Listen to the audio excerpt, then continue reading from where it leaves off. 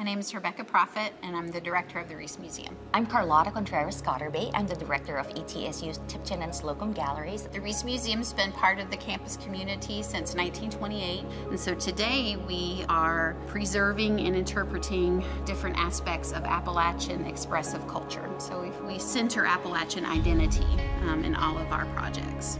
The Slocum Galleries was actually named after Elizabeth Slocum, the very first art teacher here at ETSU way back in 1911, who became the first department chair of the art and design. The exhibitions were supposedly for students who are required to have their graduation for their BFA and MFA degrees, but during the start of the semester, we wanted to maximize the potential and opportunities for education, so we do exhibitions of nationally renowned and Appalachian artists in the galleries.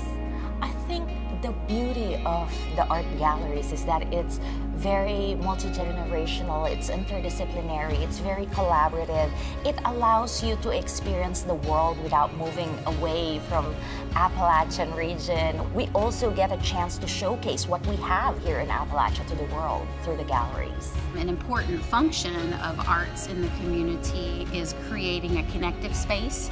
So when you come into an exhibit like this, it gives you an opportunity for self-reflection or maybe to think deeply about issues. Sometimes it's peaceful and sometimes it will challenge you, but I think that that's a really important function of art, and we try to do that here.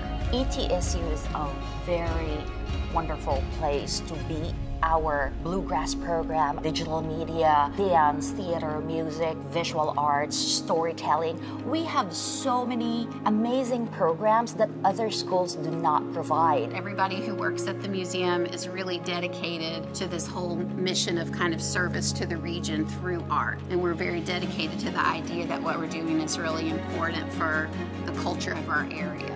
And we're real proud of our work.